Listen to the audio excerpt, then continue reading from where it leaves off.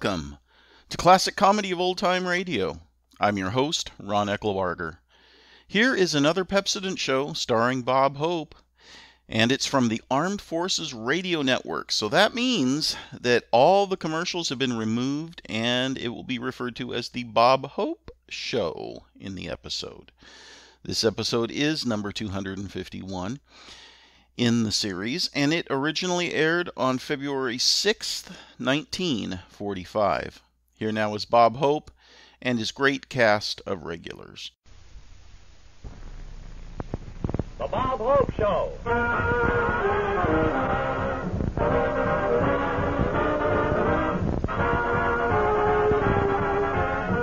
With Francis Langford, Jerry Colonna, Vera Vague, and Skinny Ennis and his orchestra. And now here he is, the star of the show, Bob Hope.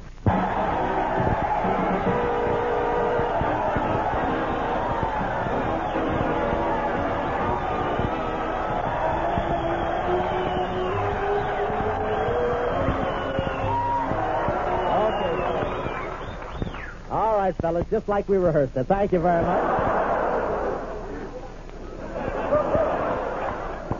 Well, here we are back in California. California, that's Orange Grove, the little cottage, and Man the Pumps boys, Grandma's floating out the second-story window.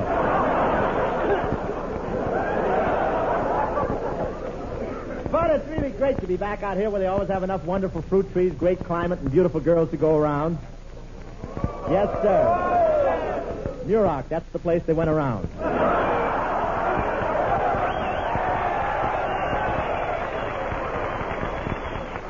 See, you gotta wait till I finish. I may have a thought somewhere, you know.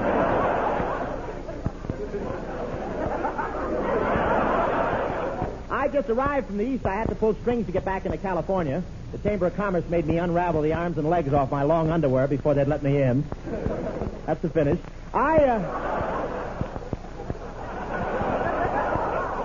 I knew we were getting close to Hollywood. I looked out the train window and the Gophers had red fingernails and were wearing Max Factor makeup number 10.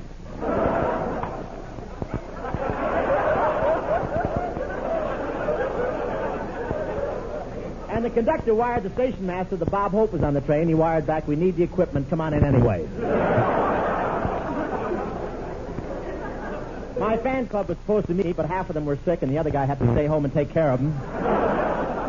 The porter was a little rough handling my luggage. Skinny Ennis fell out of my golf bag twice. And I'm not saying how much I tipped the porter, but he kept pointing at me and saying, "Is this jip really necessary?"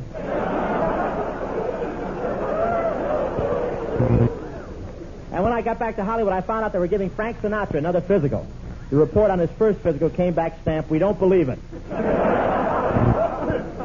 don't know if Sinatra's really too thin to be in the Army, but he's the only guy I know who can go AWL by hiding behind his own tie. But can you imagine us going from that snow back east to this dry desert? So dry out here, the rabbits have humps in their backs and they can go 7 days without water.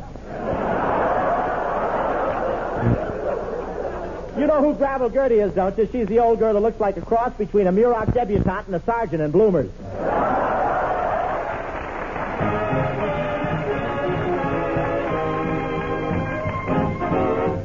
Here comes our man, Skinny Ennis, doing "There Goes That Song Again." Do it, Skinny. There goes that song again. We used to call it our 7-8. We fell in love when we heard it play, over and over and over and over again. I still remember when I sang the words and it made you mine. I'd steal a kiss and replace mine, over and over and over, and then we drifted apart. You walked off with my heart. It's funny how one listens, starts me reminiscing. I'll soon forget that hit. I told myself when you said so long that I was wrong. There goes that song again.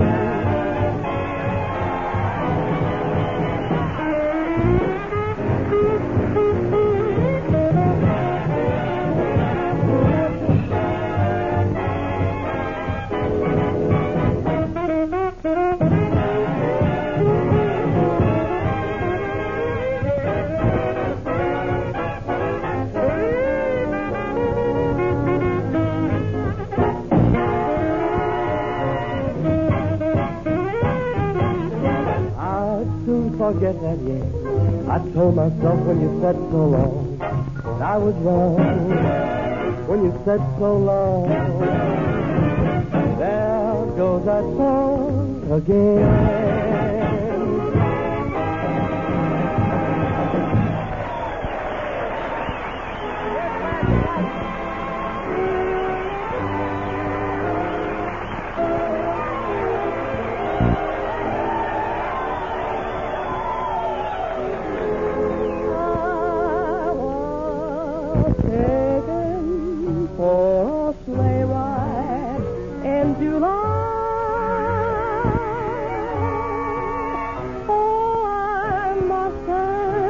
Been a setup for a sign.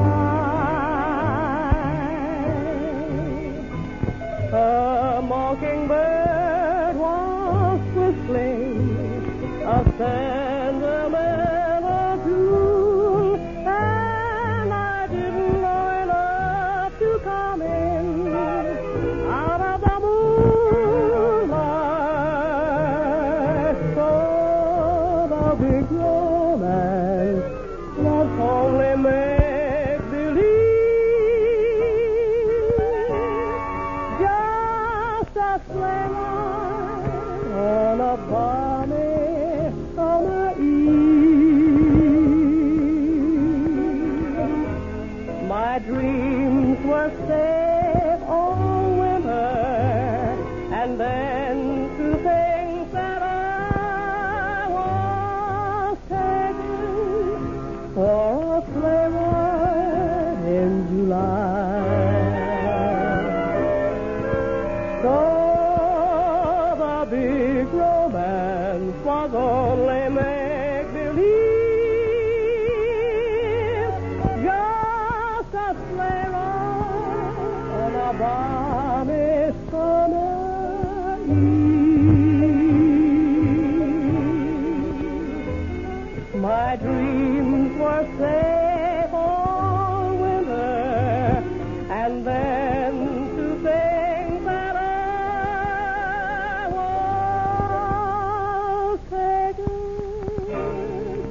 for a sleigh ride in July.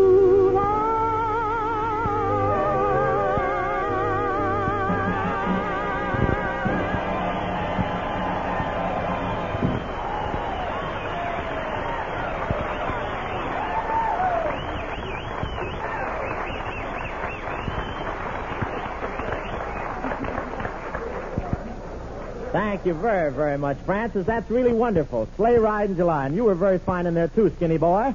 Thank you, Rob. How you doing, Bob? Oh, fine. You know Skinny Ennis, our meager beaver. Say, you know that was great accompaniment you gave Francis on that number? Well, man, I love to accompany people. Yeah, what about that Muroc pigeon you were accompanying last night? Not so good. She lost me in the 8th bar. Say, Bob. Say, you know, They have that many around here? I got a question to ask you. The trip's over, ain't it? Of course the trip's over, Skin. Well, man, when we going back to California? Why, Skinny, this is California. It is? Sure, this is the land of sunshine and flowers. You know, Bob, they got a PX there. You better start smoking them regular cigarettes again. Well, how are you, Francis? Hello, Bob. How are you, Skin? Well, I got to rehearse the next number. Guess I'll make myself scarce. You're too late, Skin. Your mother beat you to it.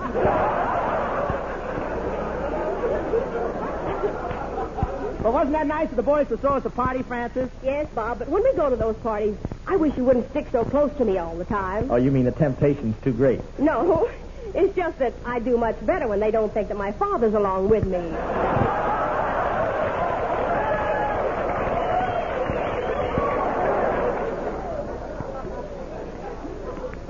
That isn't gray in my hair. The Joshua trees are molting right now.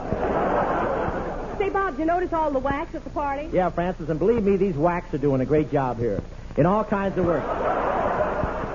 Even as grease monkeys and mechanics. Say, let's show the folks a little scene, Francis. You be a whack mechanic working on a plane, and I'll be the pilot. Some B-25 music, Skin.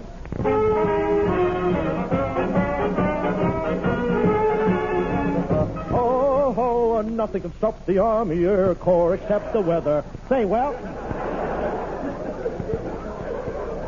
Well, here I am a pilot. Just think they're going to let me make my first solo flight. And after only 18 years in ground school.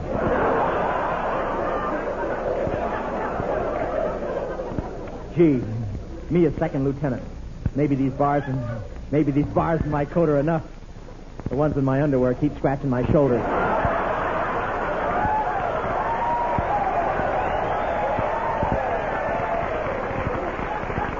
I told you, wait till I finish the joke.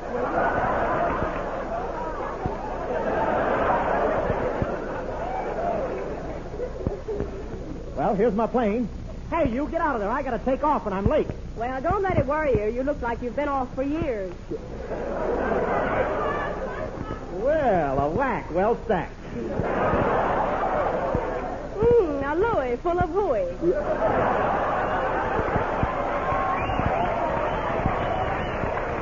Well, so you're one of those whack mechanics. Tell me, what can I do about a loose fuselage? Have you tried a girdle?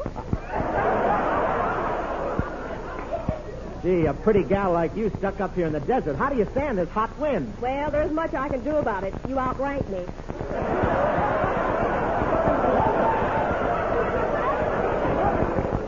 Hey, I'd like to date you. I bet you know all the answers. Yeah, and I bet you know all the questions. Say, I see they had grapefruit in mess this morning. Don't laugh. Them regular helmets cost $8.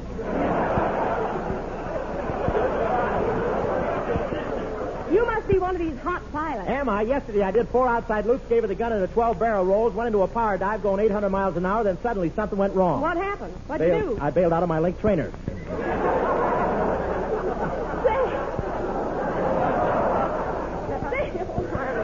Have you ever been in a crash? In a crash? Whatever gave you the idea that I crashed? Well, don't tell me you were born with that nose. What's wrong with my nose? Nothing. Tell me, is it retractable? Well, it makes a good shoehorn anyway. Listen, Hubba Hubba. Why don't you get... You're all ready to fly. I sure am. Okay, contact. Contact. Fresh. Well, how'd I know you meant the plane? Okay, I'll take off. You sure you got the motor all repaired? Sure, it's all repaired. Okay, I'll start her up. Contact.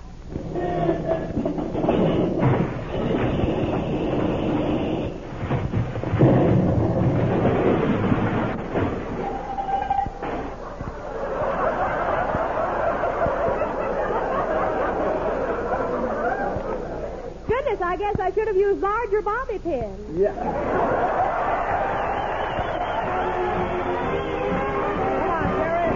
Come on, follow them out. Oh, give me land, lots of land, under starry skies above.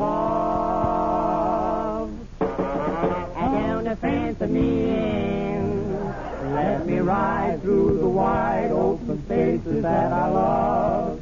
Don't fence me in, let me be. Don't fence me in. Here I am a private in the Arvin. Man, they not only fenced me in, they locked the front gate, threw the key out here in the middle of the desert, then gave me a 10-day bivouac to go find it. Man, what's a long, lean, hungry-looking Texas cowpoke like me doing fenced in at this here Muroc for anyway? Well, I get so lonesome for them Texas cows that last night I went out and tried to milk a cactus plant. Wish I was back in Texas with them 10,000 square miles of prairie. I sure feel crowded here in Muroc with only 9,000 square miles of nothing. Don't fence me in, brother. Man, we got so much room out there, you can get on your horse and just keep riding till you get red in the face. Man, every time my sergeant goes by, I think of the panhandle. Yes, sir, I take one look at his pan and think how I'd like to handle it. I remember I used to lie out in the prairie and look up at that Texas sky full of stars. Oh, it looked like a big pinball machine. Then the draft board came along and tilted me. Good old Texas. Back there, men are men and women are women. And what's more, they don't keep them separated.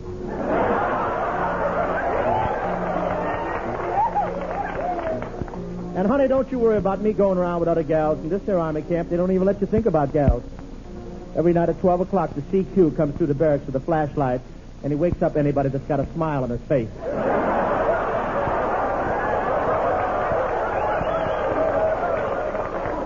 I got a date tonight. Got a date in Lancaster, and I think I'll go AWOL. There's a sentry. I don't care. It's dark, and he can't see me. I'll fool him this time. Hello, Sentry. Who goes there? Oh, I'm just a whack. Whack, huh? Well, how about a kiss? Okay. You should try Blue Blade. Put that gun down, Sentry. You got to let me out of here. I got a date in Lancaster with an angel. Helped him out, didn't I? Send me off to heaven, and I ask you, please. Don't send me, don't you fence me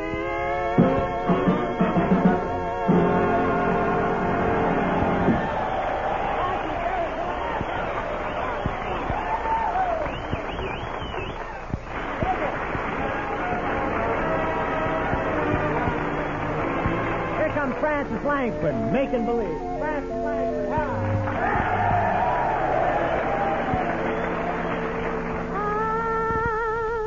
making believe that you're in my arms. For I know you're so far away.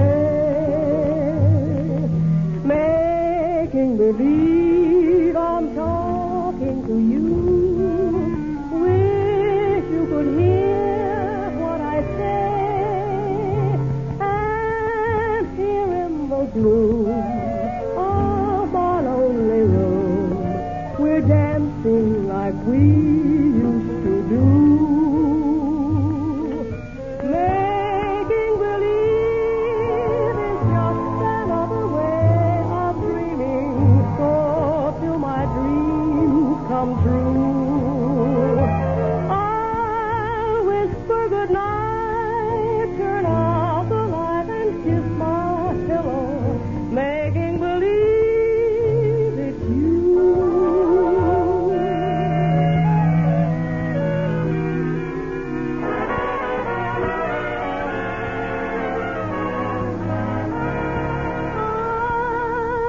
I'm making believe that you're in my arms. No, I know you're so far away, making believe I'm talking to you. Wish you could hear what I say, and here in the gloom of my lonely room, we're dancing like we used to do, making believe is just another way of dreaming, so till my dreams come true. I'll whisper good night, turn off the light and kiss my pillow, making believe it's you.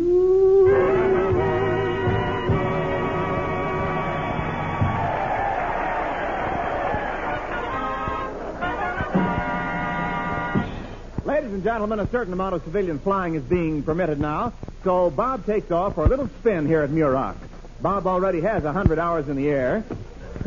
Took the stork that long to find somebody who would accept him. Come on, boy. And now we find Bob and Skinny Ennis flying over the airfield. Well, Skin, here I am sitting in the pilot seat. You know, to be a flyer, you got to have brains, courage, and backbone. I know, Bob. Just keep it on the automatic pilot. Come out of that incubator and say that. Well, I guess I better check with my crew. Pilot to co-pilot, everything okay? Roger. Pilot to tail gunner, everything okay? Roger. Pilot to navigator, everything okay? Herman.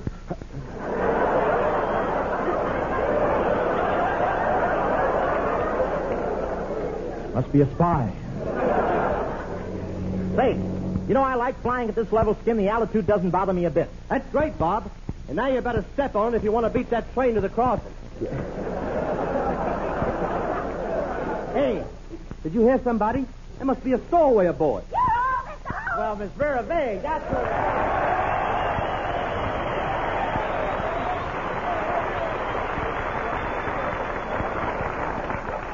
Well, Miss Vague, our little fossil. Oh, well, Mr. Hope, our big nozzle. Oh, goodness, if you're flying this plane, Mr. Hope, you better watch that gas needle. Oh, that's silly innocent, isn't it? Yeah.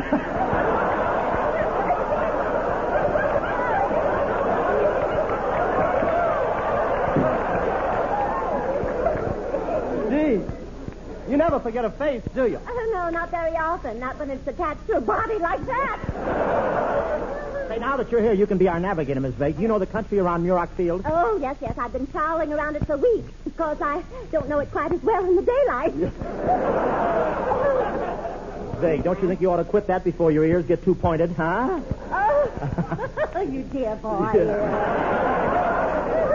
Now that you're out here, Mr. Hope, why don't you take your hat off and show Muroc's dry lake, California's dry brain?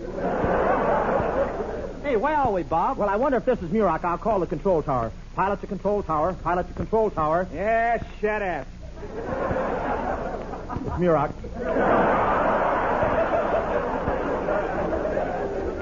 I'm coming in for a landing. You can't. What's the matter? No room? No runway. Oh, cut it out and let me talk to a first lieutenant. Control tower to pilot. Hello. Did you make an appointment? No, I didn't make an appointment. How soon can I land? Well, just a minute. I'll look at my book. Shall we say Thursday afternoon at 3? Listen, I can't wait that long. I'm out of gas. Oh, that's different. Why didn't you say so? Then I can land? Of course you can land. When? The first thing tomorrow morning. No use. We'll have to jump. Jump! No, there's nothing to get excited about. I'll go first, and you two be sure to follow me because I've got the parachute. Well, we're out of gas. Come on, Skin. Come on, Miss Vague. Let's all three hold hands and jump. 1, 2, 3. Well, I'll take another look in the gas tank. Hey, Bob, I ain't going to jump. The last time I tried, I had too much trouble. You had trouble. What happened? Man, at 2,000 feet, I got caught in a crosswind and stayed there for 3 days.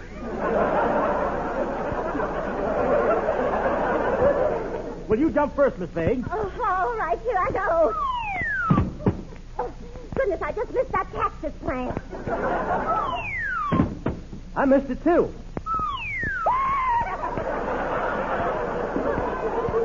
Bullseye! Goodness, Mr. Hope, look, our plane's falling. Hey, yo, get back up there. Stay up there until I say it's okay.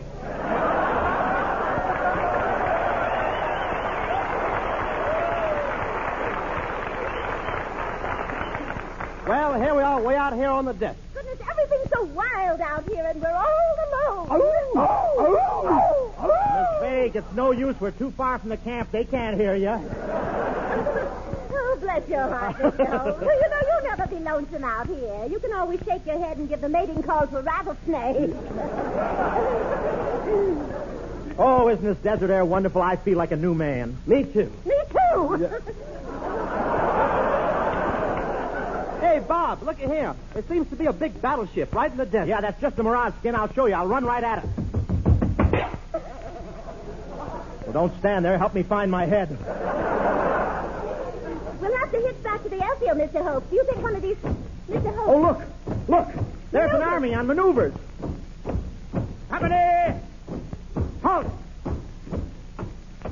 Halt! Halt, I say! What do you know? It's me.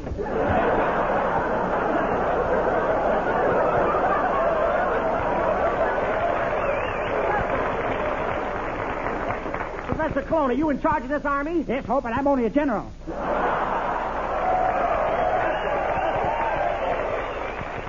If you're a general, why don't you have 4 stars on your shoulders? No shoulders.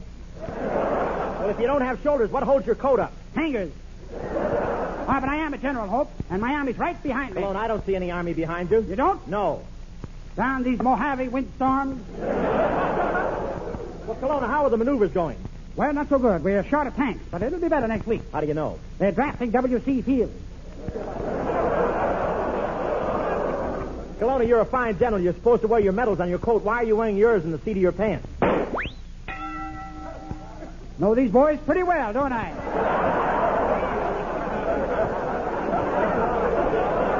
Oh, by the way, Kelowna, you remember Miss Vague, don't you? Gad, I told you to stay out of the demolition area. Wait there. Oh, Yeah. Professor. Professor, why can't you be nice to me? I'm quite attractive, you know. I have a perfect hourglass figure. Yeah, that's an hourglass figure? Yes, it is. What are you trying to do? Show what time it is all over the world? Oh, you shaggy-lipped ape, you. Tell me, how long did your brain circle your head before they gave up and landed in another field? It's not dilly-dally here now. Pardon me, folks, while I give some orders to my regiment. Forward march. Halt. About face. Forward march. Halt. About face. Forward march. Halt. About face. Forward march. Oh, General Kelowna, why are you having those men pound back and forth in that one spot? Making a tennis court. Look, Professor, what's your racket way out here in the desert? Secret weapons, Hope. I've just invented a robot bomb. Now we have a bomb like the Germans. V2? Yeah, V2. Yeah. Put that joke in for the morons. The idiots can't have everything on this show. And I also have invented the most powerful gun that's ever been invented, Hope. Powerful gun. Does it have a lot of recoil, Kelowna? Does it have a lot of recoil? See my right shoulder? Yes. It used to be my left shoulder. Oh, Kelowna, you stoop. Well, how do you get your cigarette? Goodness, Professor, could we see a demonstration of a secret weapon? Well, Come on, Kelowna, light the fuse. Okay, but don't tell anybody. All right. The Kelowna rocket bomb is about to take off. I'll just pour this fuel in the engine. It's a very special fuel concocted for me by some island natives. A special fuel, Professor, concocted by some island natives? That's right. I hope the mixture's right. Ah, and now I'll light the fuse.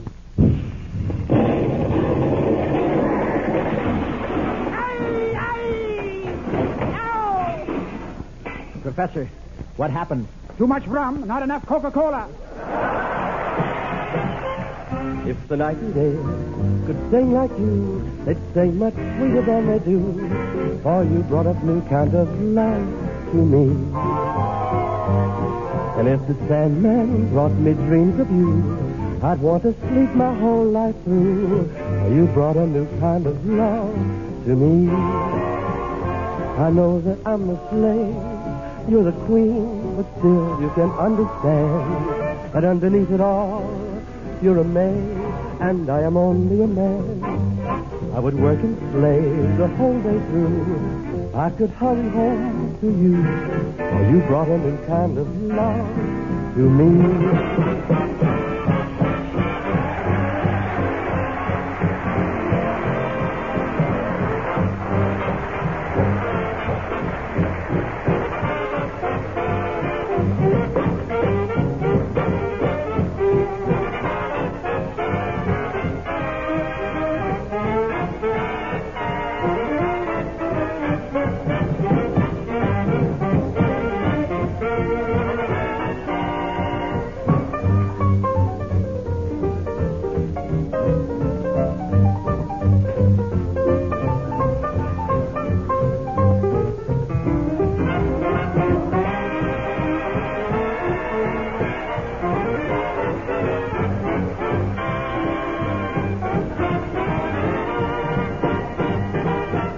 I know that I'm the slave, you're the queen, but still you can't understand that underneath it all, you're a maid, and I am only a man.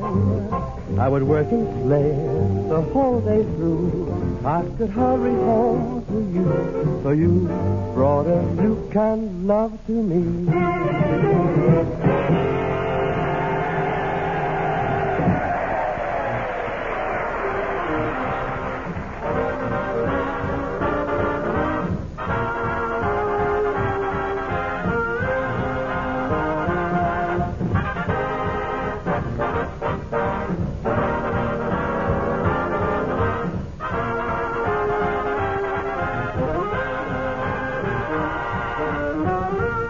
This is the Armed Forces Radio Service.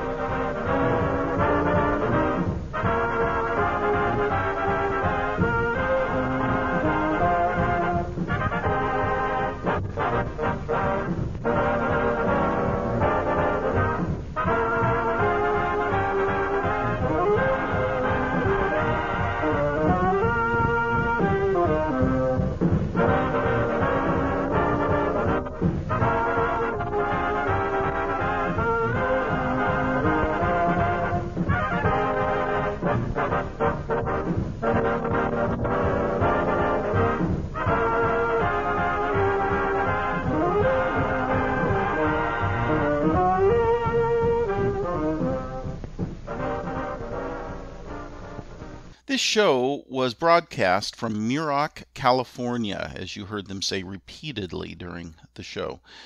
The base they were at is now called Edwards Air Force Base and is one of the major military bases in our country. It is interesting to listen back 75 years ago to see how it was referred to then and to think of how things have changed. Please send your questions and comments to host@classiccomedyotr.com.